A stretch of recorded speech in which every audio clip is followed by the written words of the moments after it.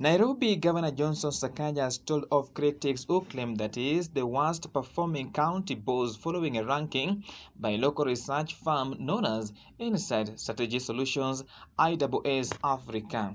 In a statement on Saturday, Sakaja dismissed the ranking as baseless and unscientific, noting that it gave no due consideration to material facts on the ground. He noted that the firm did not take into account all the factors that contribute to the performance of his county government, particularly the achievements he made within the past 1 year.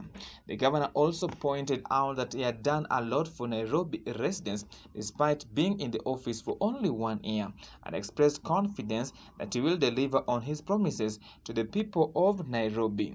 The Nairobi governor therefore wondered how Inside Strategy Solutions IAS Africa arrived at the ranking, which it termed as a strategic smear campaign by those seeking to disinform and misinform the public.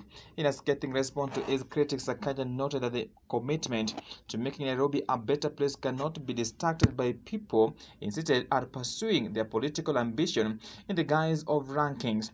He promised to continue serving the people of Nairobi, noting that more development projects are underway in all the wards and across all the estates in Nairobi.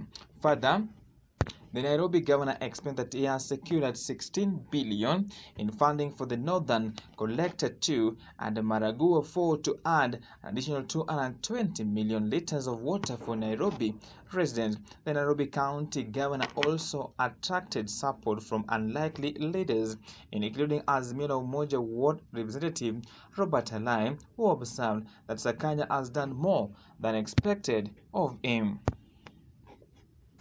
Alai assured that Sakaja will definitely be ranked at what he termed at the right time, noting that it is too early for those who want to be governor to even think of campaigning against a new county boss who has just started working. John Odero, Bahari News, Kenya.